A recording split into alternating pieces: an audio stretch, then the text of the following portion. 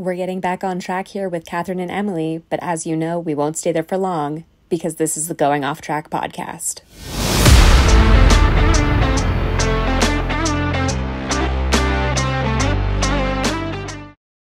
Hello, and welcome back to the Going Off Track podcast. I'm Kathryn, that's Emily, and what a summer finale was that?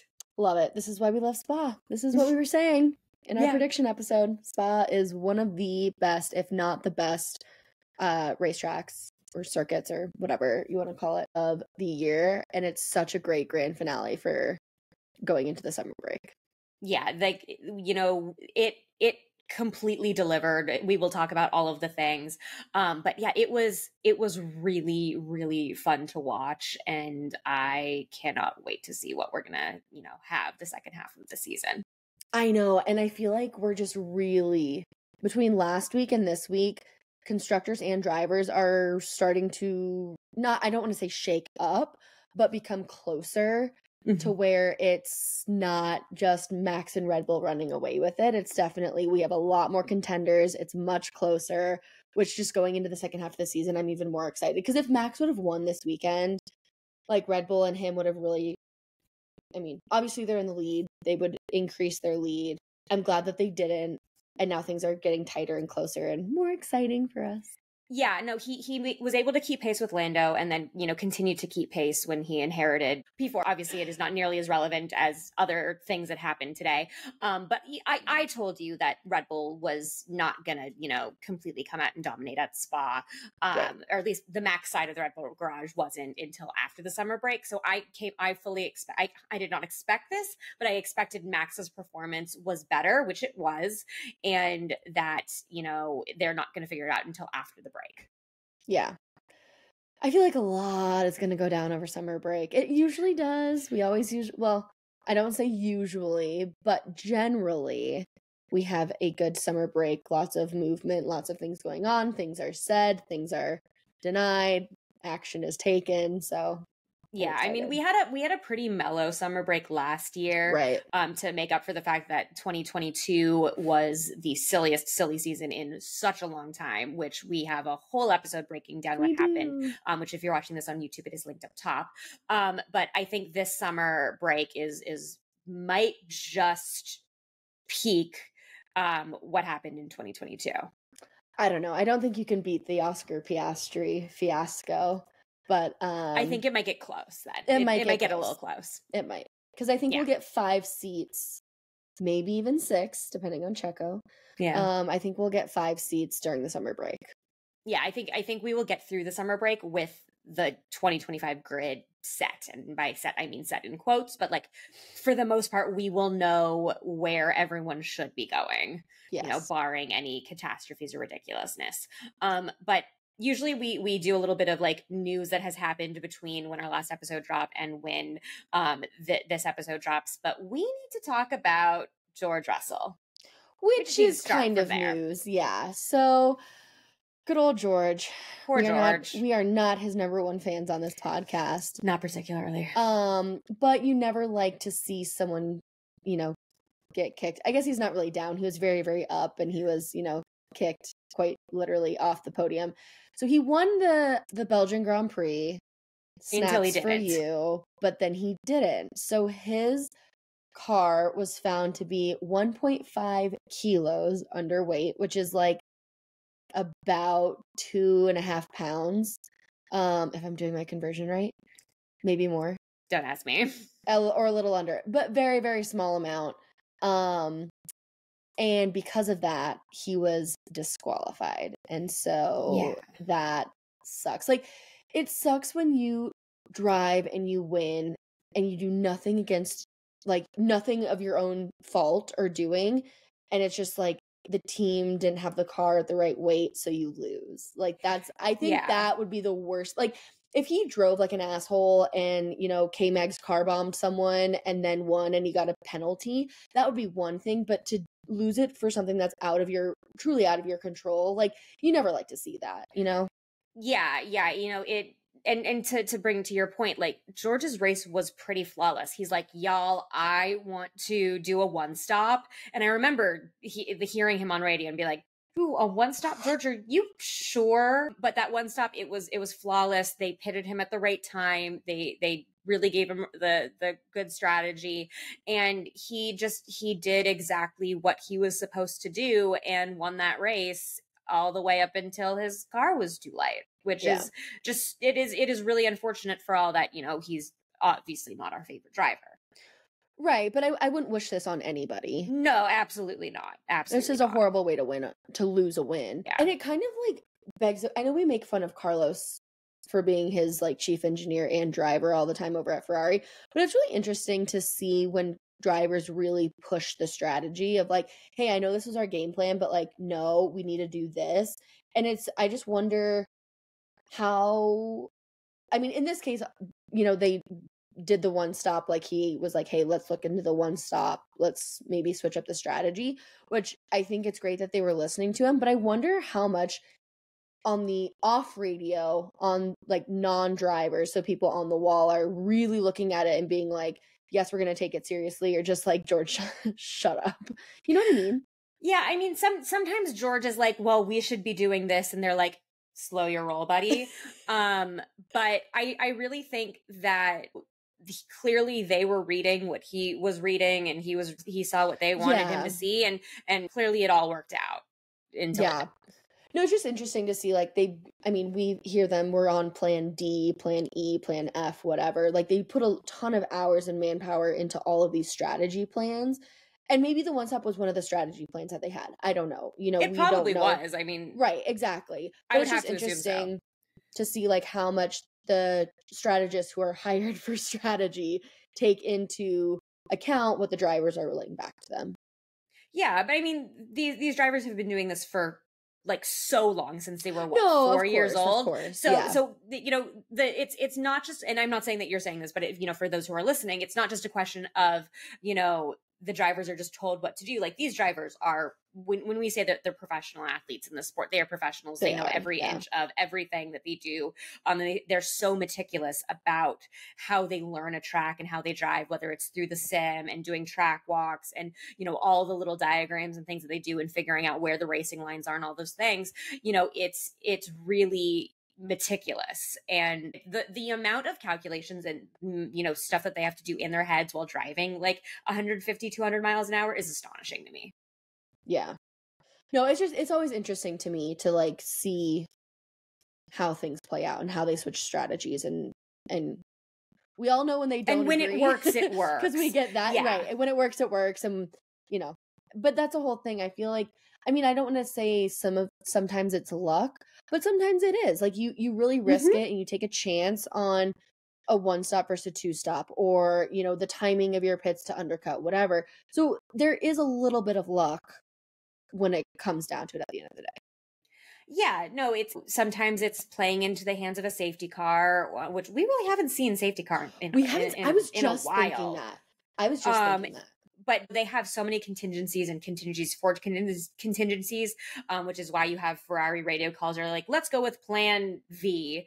But it's really, it's a lot of, things that you have to think through. And we're just like, ooh, vroom car, go fast. That's fun. Exactly. Well, speaking of luck. Oh, yeah. Someone really lucked out today. So originally it was a Mercedes 1-2 finish, which is great. I don't know when, I could not tell you when the last time we saw a Mercedes 1-2 finish. I think it's been a couple of years. I think it's only been a couple of years. It hasn't been as long as it feels. Right. And then it's maybe some more, maybe it will be later this season. But since George was DQ'd, Lewis Hamilton ended up actually winning the Belgian Grand Prix. So he went from not winning a race last year to now winning 2 this season, which is great. I'm happy for him. Again, I think he's great for the sport. The more competitive he can stay in the sport, the longer he'll be around. I know Kathryn's probably not thrilled that it's Lewis. I'm pretty sure when George won, you said, well, at least it's not Lewis. That is exactly what I said. And now I'm like, well, at least it's not George. Yeah. But it's exciting. I mean, I can't I don't know, especially now that he's coming over to Ferrari. But I saw a meme on Instagram. You're gonna have to get used to that. And it was like Lewis running, and it's like running to cancel my contract with Ferrari now that I have a winning car at Mercedes. Yeah. Funny how the cookie crumbles there, but it's exciting. Yes. Yeah, this is victory number 105. Which is so many victories. This is his 201st podium. And also on this day in 2013, 11 years ago, Lewis won his first race with Mercedes, which was at the time at the Hungarian Grand Prix. So like, this is just a big day for Lewis. And if you've seen the memes surrounding them, there's like the 4.4 second pit stop from Oscar Piastri. He's car number 44. The document disqualifying George Russell was document 44. There have been 44s everywhere, which is kind of funny. And it coincidence versus causation type of thing. So it was pretty funny. But like, I honestly like don't remember a lot of Lewis's actual drive today. No. Because so much of the drive was focused on like what was Max doing and then what was happening up front. And obviously at the end of the race, it did get really close between George and Lewis and Oscar. And had there been one more lap, we probably would have had a 3-way fight for first, which would have been really cool. But yeah, I felt that like Lewis was just kind of there doing his thing, running his strategy. Sneaky Mercedes points. Yeah, and he did kind of say that like he didn't really feel that he was on, like George was on a flawless strategy. Lewis did not feel the same way. He thought that he still had a lot of life left in his tires whenever he was brought in, and obviously it worked out for him. But I think he kind of made it clear that he wasn't entirely happy with how it came together until George got DQ'd. Yeah, I mean, again, putting my reasonable hat on, I feel like Lewis is never happy with how things play out, regardless of if he wins, he's on the podium. I feel like he'll always have something that he says needs to be improved or they need to work on or something like that, which again is fine because he's a high-level competitive athlete, always looking to improve. Yeah. Nothing is perfect. I don't think anyone's ever driven a perfect race. So yeah, I don't know, but sometimes he's annoying. Yeah, exactly. And sometimes he whines about his tires being gone, and then all of a sudden he's setting purple sectors. But that's Lewis for you sometimes. And then behind him in P3, which became P2, Oscar Piastri with yet another podium, another really solid drive. I believe this is McLaren's 10th consecutive Grand Prix with a podium. But more importantly, to celebrate Oscar's victory, not the way you wanted it, Emily, but Zak Brown was wearing a orange mohawk wig, which was apparently his bet with Oscar for winning a race, rather than getting a tattoo of the track layout like he has for Daniel Ricciardo and Lando Norris. I mean, that's so Oscar to just be like, oh, Zach, you don't need to get yourself a tramp stamp. Just wear this funny mohawk if I win. I get it. I don't appreciate it. And I don't accept it. I think he still needs... I think he has set a precedent with Danny and Lando, and he just needs tattoo after tattoo until he has no more room. And you know what? He did it to himself, and I think it's also great. If you're covered in tattoos, it means you're doing really well. Yeah, exactly. That's what they want. And I also want to point out, and we didn't really talk about this because there were so many other things to talk about, but Oscar's victory, obviously there was a lot of like McLaren strategy kerfuffle that was overshadowing a lot of it. And people were talking about like Oscar's reaction to his maiden Formula One victory, which was very like cool type of deal. And a lot of people are really comparing Oscar to Kimi Räikkönen, the Iceman, who's a fan favorite driver, who's also very much like, yeah, I'd rather be driving or, not driving. I'd rather just be, chilling, having a snack. And so I think that there are a lot of like comparisons because Oscar is just so even keeled and not very good at I wouldn't say not very good at expressing emotions, but he is not very expressive as some of the other drivers are. Right. I also think, this could be way off base, but I think maybe too, he is a very chill, even keeled person. But I think because Lando was having a bit of a temper tantrum, he was just kind of like, I don't even want to add to this or say anything. Add fuel to the fire. Like, yes, I won. Thank you very much. I am going home now. You know what I mean? Just trying to avoid the conflict, the drama, because they are teammates. And I do think it's really big of Lando. He came out this weekend in some of the press sessions and said like, hey, I was acting like an idiot. I rained on his parade. I overshadowed it. That wasn't cool of me. He's my teammate. You know, it was so unacceptable. I hate that I did that, which I think is really nice of him to say. I'm sure he apologized to Oscar privately, but it was really good of him to come out and like take one on the chin and be like, hey, I messed up. I shouldn't have done this. I was the problem. Yeah, no, I mean, it was definitely overshadowed by Lando's behavior after the race, but Lando's behavior came from McLaren and their strategy and McLaren's decision. So obviously Lando was rightfully upset. Oscar was rightfully like, I don't want to rock the boat. I feel uncomfortable. And he's also like, he's still very young. He's the youngest driver on the grid. And, you know, being, you know, running a summer camp, you know, seeing, you know, the younger staff members like trying to do things for the first time and like looking at the older staff members, they're like, but I can't do that. It really, you know, a lot of, you know, what Oscar did with the like, I'm just going to step back and I will celebrate later. That really, that, you know, for somebody, you know, being surrounded by all of this at camp right now, like that really did stick out to me as well. But I am glad that it's kind of settling because, you know, Oscar deserves to be, you know, excited about this win.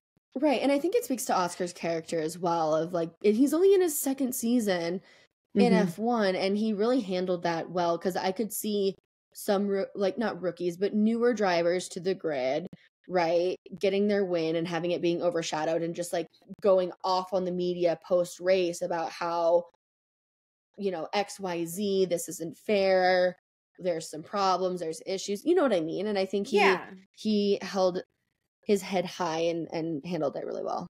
Yeah, and credit to all of the media training that he's gone through, that he, you know, that he had to go through, especially in 2022 with everything that happened at Alpine and his exit from Alpine. Like all of the media training that these drivers go through is insane, and sometimes it works really well, and sometimes you have Max Verstappen that just says what he wants. But speaking of Max Verstappen, Charles Leclerc inherited pole position from Max Verstappen because Max got pole by a mile, but got a 10-place grid penalty for taking a new internal combustion unit. And Charles, being Charles, could not convert pole Charles to Leclerc win. is the luckiest boy alive. He inherited pole and he inherited a podium. Yeah. Like nothing he did this weekend personally was exciting. It was super forgettable, very anonymous. And it was like he was awarded things just because other people had penalties or got disqualified. Yeah, really, really. Yeah, it's very, like, the Ferraris looked a little better, especially in qualifying, but just in the race, they were just completely irrelevant and anonymous. They were just kind of there. I know. I'm really hoping we turn it around a little bit in the second half of the season, but I just don't know if it'll be possible. So. Yeah, no, it'll be real interesting. But going into the summer break, just a little bit of a standings update. Max Verstappen still leads the Drivers' Championship. He's got 227 points. He's 78 points ahead of Lando Norris in P2. Charles Leclerc has 177 points. He's 22 points back of Lando. Oscar is in P4, 10 points back of Charles, and then 5 points behind Oscar is Carlos Sainz. Which is wild to me. Like, I know where we are, like, it makes sense, but it's wild to me that Carlos is still fifth when he had to sit out a race completely. Oh, yeah. And it's wild to me that Charles is that high up. Yes. Like it's Max makes sense, Lando makes sense, Oscar makes sense, but Charles, I know he won Monaco, great, good for him, but I forget that he's been consistently high up in the points and he can be number 3 still in the standings. Yeah, it's I think he definitely took advantage of a lot of like the early season success that Ferrari did have, and he's really banking on that right now. Obviously he did get, you know, a podium's worth of points, even though it was P3, but you know, Oscar's coming for him. There, you know, there's only 10 points between them, and then Carlos is, you know, he's still having some solid races despite some questionable strategies. So it'll be interesting to see. I think Charles could definitely relocate himself further down the standings, especially if the performances, you know, continue to be like this. Oh, I completely barring agree. You know, today's miracle podium and yesterday's miracle pole position. Right. The other thing that's wild to me is constructors, because it's Red Bull, McLaren, Ferrari, Mercedes, which Ferrari, I feel like they've done absolutely nothing for the last several races, and they're still like 79 points ahead of Mercedes, which is insane. Like Mercedes has had 3 wins relatively quickly. I mean, I know that they've had some races where they didn't get any points, but they always get those sneaky points. And to me, it would be Red Bull, McLaren, Mercedes, Ferrari. But like you said, those early races, exactly. Yeah. And Mercedes had a point in like the first quarter of the season where there was the top 3 were all way ahead of Mercedes in P4, and Mercedes was a lot closer to Aston Martin, who is a very, very distant 5th, and they don't even have 100 points yet. So it is fascinating. McLaren is inching their way, and Red Bull needs to do something to hold them off because they're only 42 points up right now. And the Ferrari and McLaren switch feels like it should have happened a long time ago, but really only happened a few races ago. Right. So, which is also McLaren wild. is separating themselves from Ferrari right now, but Ferrari is still only 21 points back of McLaren. Oh man. McLaren only being 42 points back from Red Bull. They have to pull Checo. They have to pull Checo. Like, that's honestly... We'll talk about it in a second. We'll get there. We'll get there. But yes. I know. But just logically thinking of it, that's like 2 races away from McLaren. I know. I'm the Red Bull fan. I know. Red Bull. You're like, I know, okay. And we're neutral on the papaya because, we love rooting for Oscar and Lando. But it's it's crazy to me. Yeah. Like, this is at the beginning of the season, I think we called that McLaren was going to have a good season, especially off of all the fully progress did. they made I definitely last year, but I did not see it being this close already. Oh no, I didn't either. Like it really goes to show you just how bad Checo Perez has been compared, like even with like the engineering catch up that that Red Bull has seen from the other teams. There's no run support, so to speak, for Max. It's just Max doing what he can. So it's going to get real interesting real quick, but we'll talk about the rest of that in a second. 2 quick things for who else impressed. All right, Kathryn. Number one, Esteban Ocon and Pierre Gasly's Deadpool and Wolverine themed race suits. Love. Which we also called as we were recording, but they hadn't come out yet. And then as soon as our episode published, they came out. It's like, of course they did. Immediately. No, I think, again, whoever did this livery, the whole theme of the weekend, 100 out of 10 points from me. So great. Just goes to show that they do know how to do liveries. They do know how to do race suits. It's so much better than what they have. I'm still waiting for the pink camo. I know we kind of talked about this, but I want the pink camo still. I think they can make it happen. Yeah, so to speak on the pink camo a little bit, there was an Instagram post that they created where like Ocon was like flipping through different options of liveries of the Alpine car, and it showed the blue version in quotes and the pink version in quotes, and then it showed the pink camo version that they teased, but it showed what it would look like, and then they went to the Deadpool and Wolverine car, and I'm like, but where's the pink camo livery actually? So maybe it's coming in the second half of the season. It had better be, because that is a good looking car. And honestly, they should just keep the Deadpool and Wolverine livery, because that car looked really, really good on track. It did. It didn't look like an Alpine, but Alpine doesn't really want to look like Alpine right now. So it was fine. Yeah. I'm so out on Alpine. Honestly, I forget they exist. This is the only relevant thing they've done all season. So yeah, seriously. And then I also want to give an honorable mention for who else impressed to the McLaren mechanic who's the jackman for the pit stops, who saved Oscar Piastri's pit stop when he overshot his marks. The way the replay showed him just like taking all of the energy from the car when Oscar stopped late and just holding it in his body to keep the car where it was supposed to be so that they could change the tires. And then the camera cutting back to him and like somebody from the team like being like, "Are you okay? Do you need to see someone from the medics?" Because like that, those cars are going real fast even in the pit lane, and he was like he handled it like a champ, even though that was not an easy pit stop. Snaps for you, Jackman. Yep. Okay, can we get into who disappointed now? Yes, let's do the first one. This is the meat and potatoes and what I really want to talk about. Yeah. So Zhou Guanyu had some hydraulic issues. He ended up DNFing.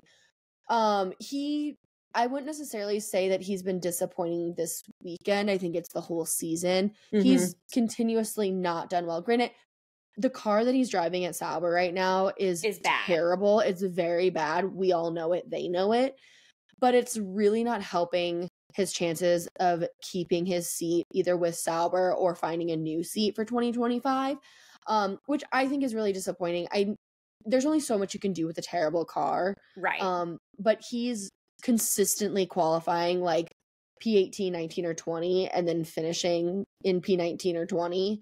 And I personally don't think he's done enough to remain on the grid next season. No, it's incredibly unfortunate, but it's so not what we need. And it's not to fully not to what he's capable of, because he's fully capable. He's such a great driver, but he has never been in a car that could deliver him the results that would show just how good he is.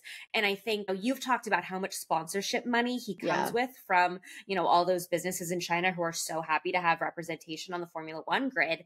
And it's in the many, many millions, but I just really don't think it's enough. I mean, Haas even came out and said, allegedly, that they turned down the sponsorship money from Zhou's backers because they're not. They sure said that it's not enough. It wasn't enough for them to deliver. And Ocon, for all that Ocon is not a great teammate, has a lot more experience than Zhou does, and is a proven race winner.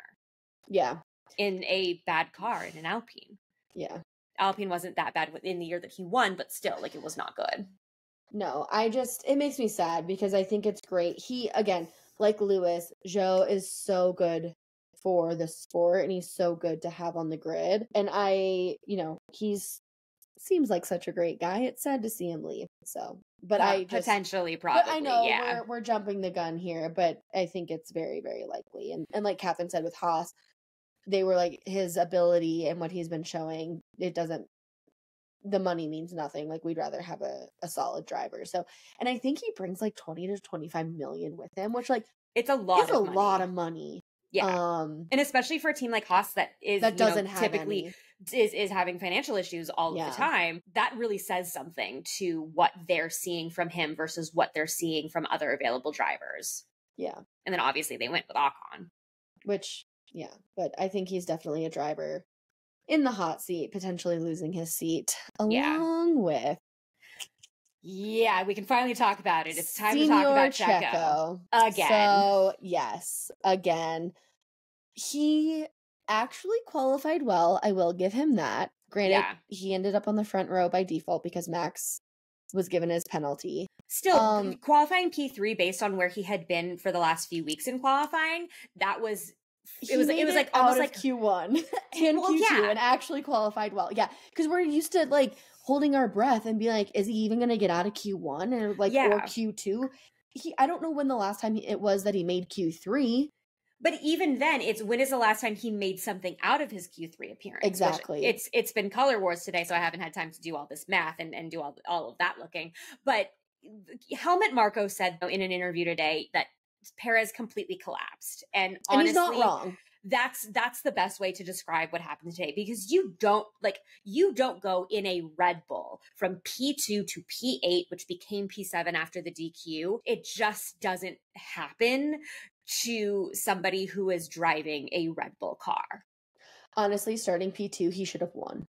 Yeah, honestly. And I don't think that's unfair for me to say, and I don't think that's me expecting too much from him. Yeah, he's in that Red Bull car. He started on the front row. He shouldn't be finishing in P8.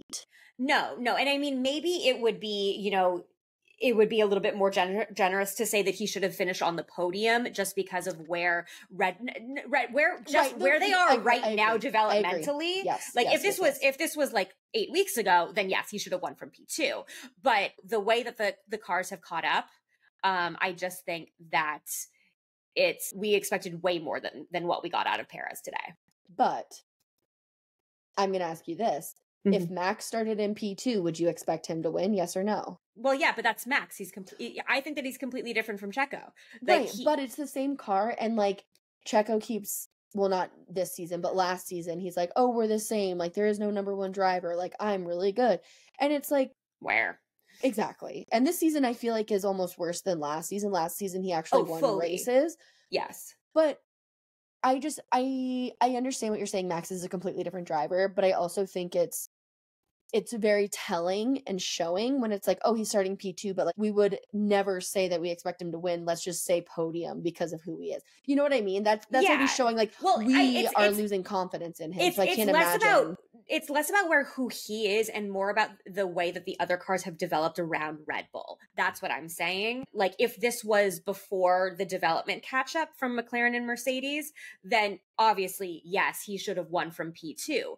But in the situation where Red Bull is right now, where all the teams have caught up with them, you look at Max and Max is doing everything he can. I don't expect that out of Checo with the way that, the cars have outdeveloped the Red Bull right now. Should I be expecting more out of Checo? Yes. Fully. Yeah. But based on the experiences that we've had in every single slump that Perez has endured, that's where I am right now as the Red Bull fan and just looking at what we have in front of us, which I think is clear that they need to make a radical change. Right, because if we are losing confidence in him, I don't know how they don't lose confidence in him. I mean, I know he came out and said it was a complete collapse, which is fine, but if they don't do anything about it, then why are they talking about it?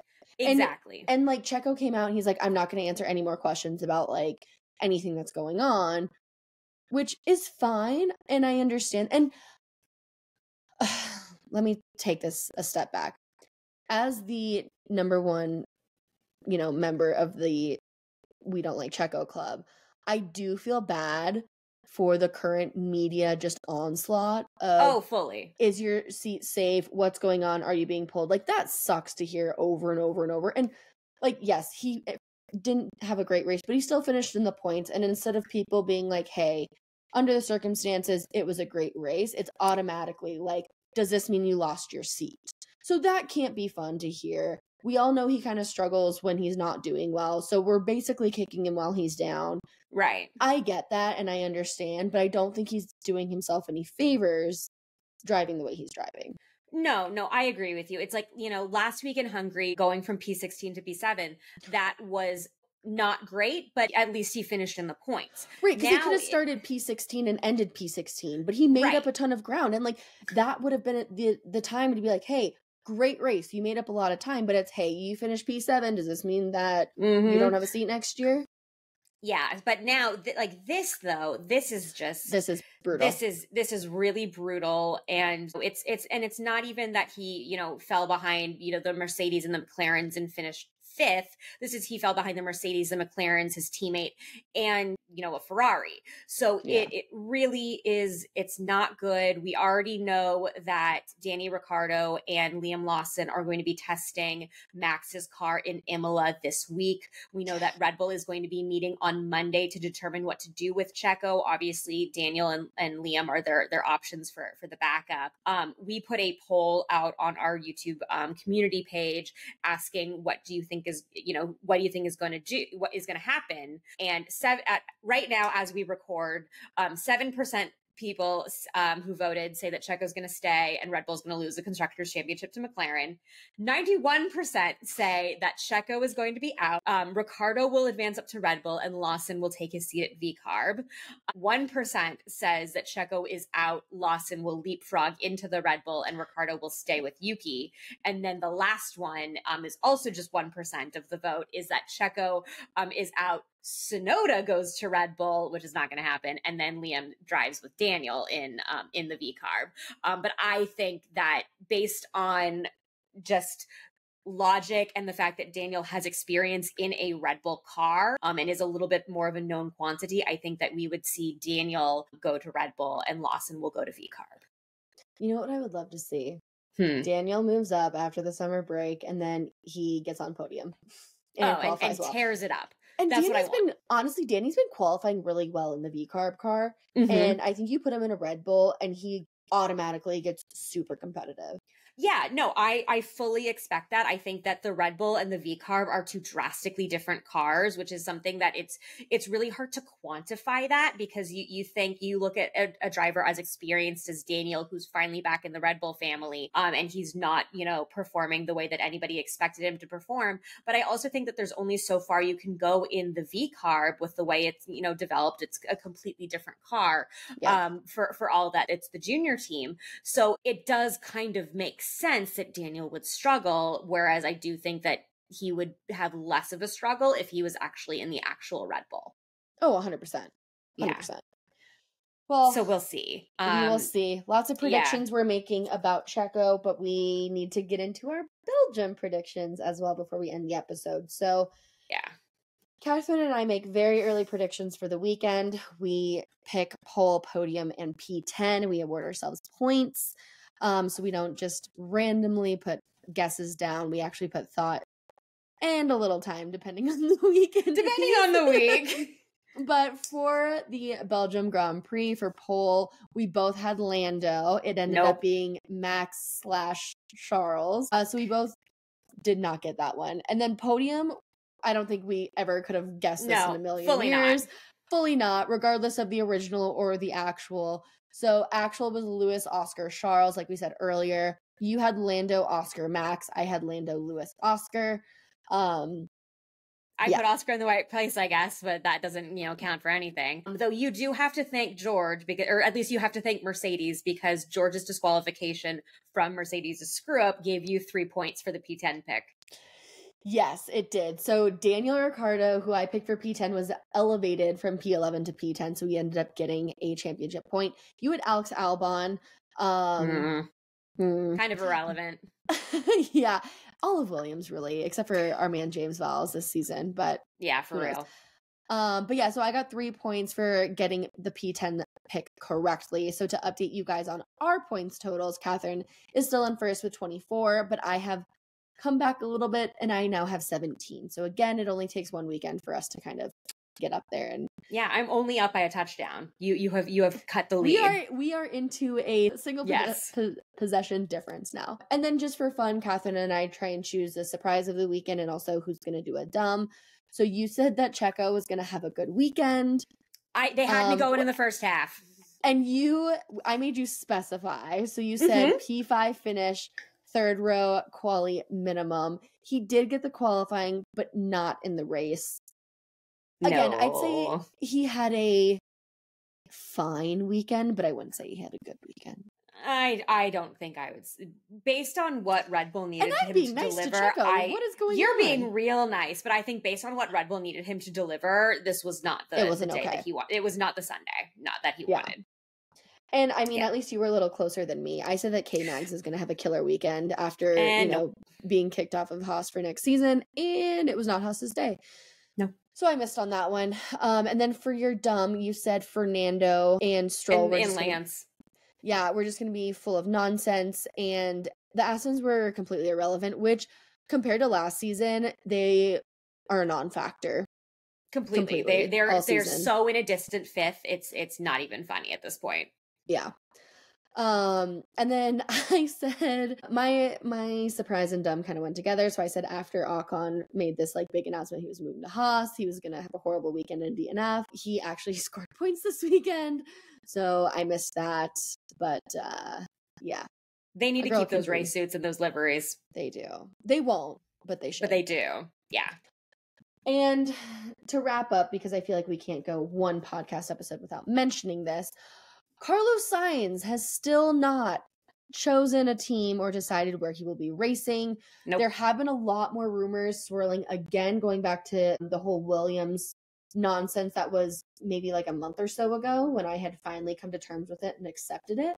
Yeah. Those rumors are really, really starting to get louder, especially over the weekend. Rumors of a 1-1 at Williams. James Vowles keeps saying, like, I want talent. I want to build this. Let's go. Yeah. I think James is really holding out for Carlos. Who knows?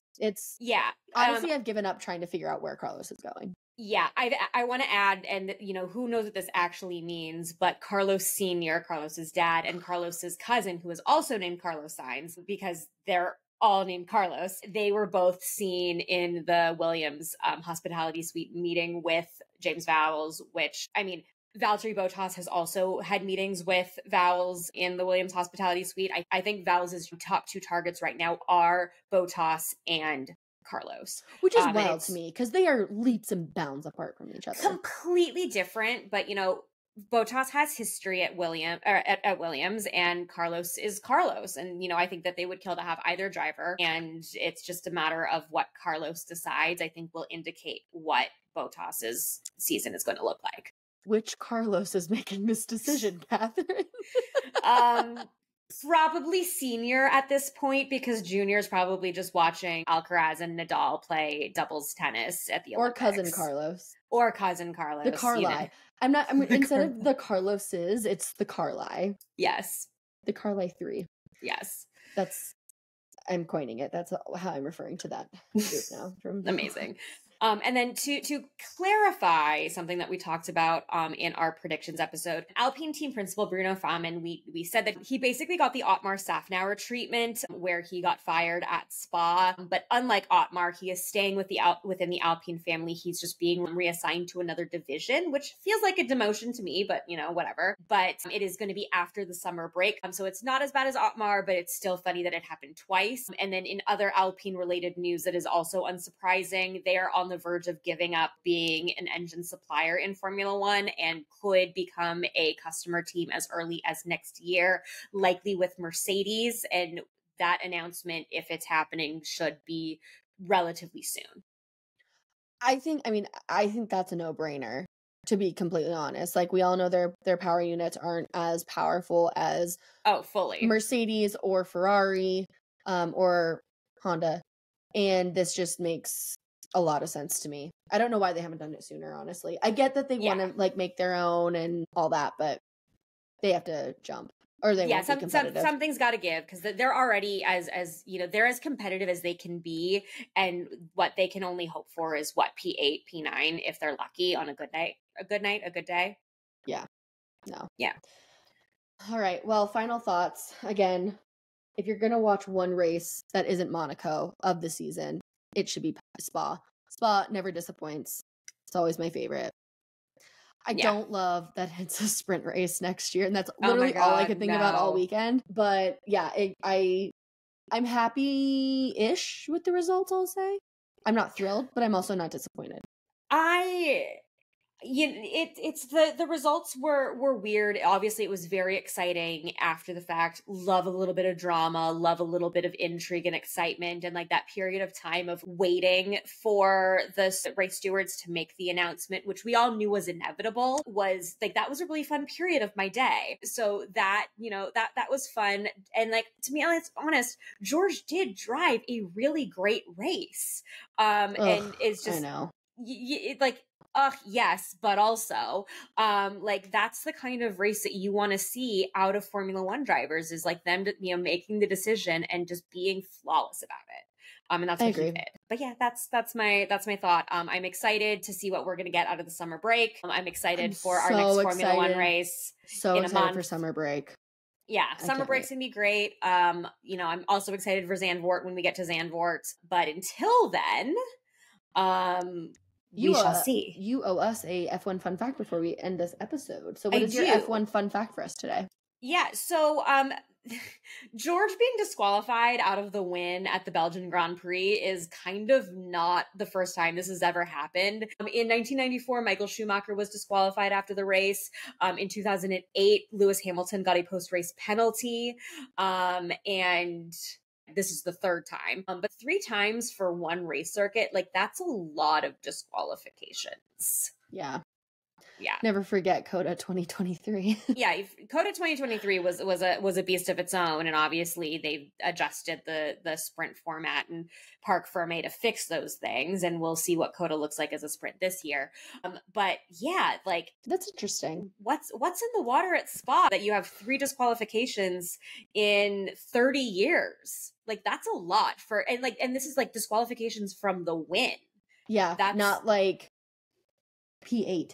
Yeah, and it's like it reminds me of, yes, you know, Coda 2023 when Lewis and Charles Leclerc were disqualified because their skid plates were short, but also like Sebastian Vettel in 2022 when he got disqualified because they couldn't get a sufficient fuel sample size out of his car. So it's just very interesting.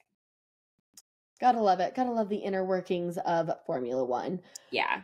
Well, up next for us on the Going Off Track podcast, TBD. We are going into the summer break, but we will continue to podcast and give all of our thoughts on everything going on. Hopefully we'll have some seats filled. Hopefully we'll get some answers on some things, and we will debate them, talk about them, give our opinions as always. Mm-hmm. And this could potentially be our second emergency episode whenever Red Bull decides or doesn't decide on Checo. So yeah, I'm hoping they maybe they just make the decision on Tuesday, because Tuesday's my day off, so I could record whenever on Tuesday. I don't think it's going to be like in 2 days. If anything, I also I think don't it's going to think be so, like, but it'll be like the hour before the next race. Honestly, it's going to be. I don't think it's going to be that close. I think that they will make the decision within this summer break of whether they're going to keep Checo or not. The buzzword of Formula One. We will make a decision soon. Soon. And so we will have an episode for you soon. Soon. And it'll be on a topic TBD soon. Soon. Exactly. Well, that's all I have. I don't have anything else I want to talk about. What about you, Kathryn? We good? I think we covered everything. It's going to be a wild one, and I think the kids have just been released, and I think they're getting ready to go to bed. Who let the dogs out? Well, with that, thank you so much, everyone, for going through our first half of an F1 season with the Going Off Track podcast. Like I just said, we will continue to update you guys throughout the summer break. But that has been our Spa Belgian Grand Prix recap episode. Thanks for going off track with us, guys.